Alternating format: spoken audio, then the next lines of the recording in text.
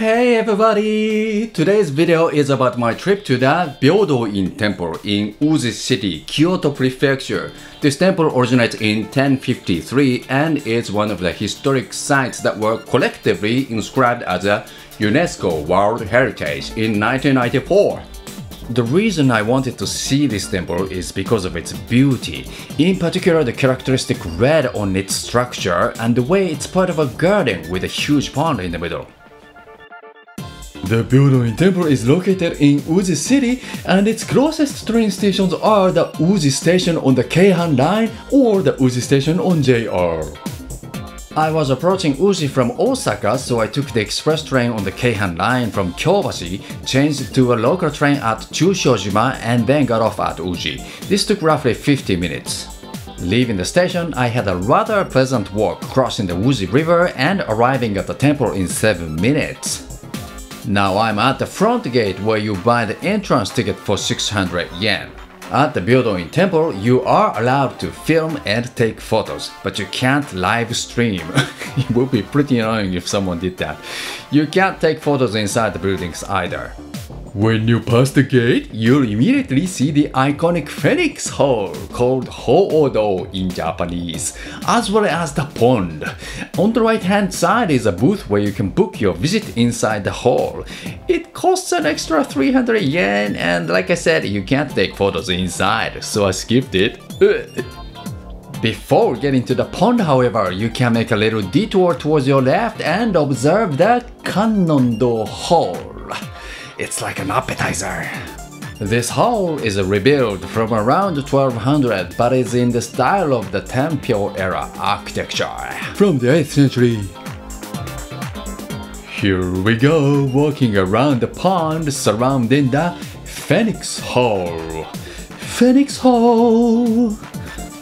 This hall is so beautiful, it's etched on our coins, baby.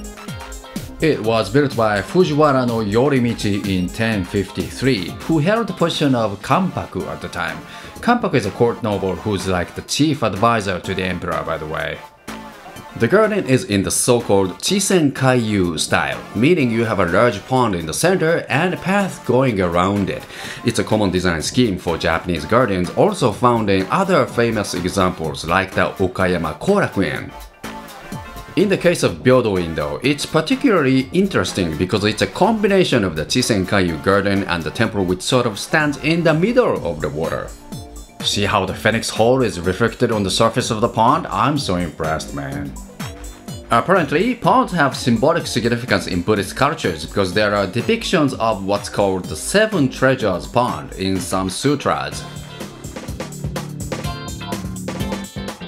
From what I read on the web, the name of Byōdōin comes from the teaching that Buddha finds universality in every being and every phenomenon. In fact, Byōdō means equal in Japanese. I said earlier, this temple was created by Fujiwara no Yorimichi in 1053. Fujiwara is a clan which was at the center of Japanese governance from the 7th century till the 12th. The founder of the Fujiwara clan was Fujiwara no Kamatari, who carried out the famous Taika reforms. For generations, his descendants dominated the positions in the Great Council of State or Daijōkan, as well as the post of Imperial Regent. The Japanese words for the Imperial Regent are Sessho and Kanpaku, the latter of which was held by our man Yorimichi when he created Byōdōin. Again, from what I read on the web, colors symbolize some meanings and the red seems to symbolize Buddha's blood and diligence. A page at byodoin.or.jp says the same, but also says it symbolizes the concept of universal equality that I mentioned earlier too. The bell tower contains the bell that is a replica of the original that was created in the 12th century. The original was at this tower until a while ago, but it's currently in the museum to keep it safe from the rust caused by air pollution. And I can't show you the original because you can't photograph inside the museum. I say, what is it with museums forbidding you from taking pictures? It's nonsense. I love this hexagonal hall for its looks. It was apparently built using scrap lumber from the Phoenix Hall when it underwent an overhaul from 1902 to 1907.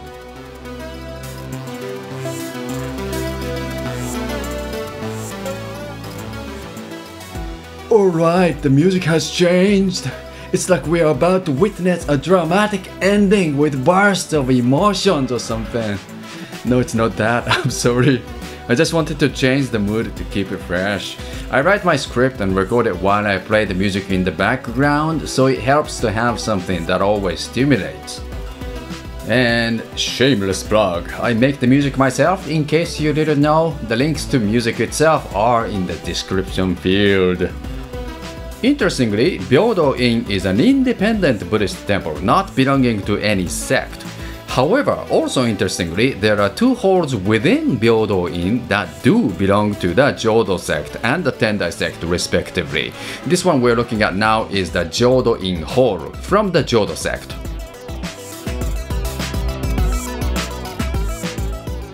Now that I'm done with walking around the temple and ignoring the inside, I've decided to eat some soba noodles, yo! Woohoo! Soba noodles are made from buckwheat and therefore different from ramen and udon noodles that are made from wheat. When you read the Wikipedia page for soba, it says it, quote, contains all 9 essential amino acids, including lysine, which common wheat does not contain, end quote. There are many other websites that say the same, either because they took it directly from Wikipedia or because they took it from the same source.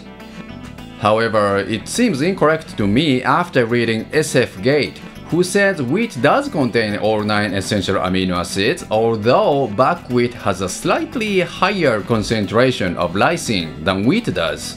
Even the Japanese Ministry of Agriculture, Forestry and Fisheries has a somewhat confusing statement on the presence of lysine in buckwheat. It says, quote, soba flour has an extremely high amount of lysine. Whatever the case, soba is yummy and I love it. What this restaurant does differently with the soba I'm having here is that they add green tea in the dough when producing the noodles. Uzi is well known for its tea production, and that's why there are many tea houses both in and around Byōdōin. The soba flavored with green tea was amazing, man. I totally recommend it. Thank you very much for watching this video. Please give it a thumbs up if you found it useful. Please subscribe to my channel for more videos on culture, travel and music. Have a nice one. Bye.